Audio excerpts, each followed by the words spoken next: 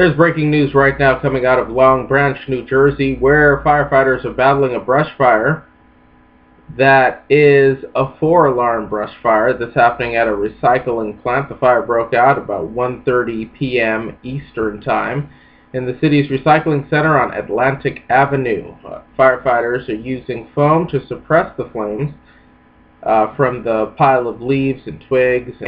They're trying to keep this fire out of the range of nearby homes on 6th Avenue. This story is breaking at this time, and much more on it as it develops.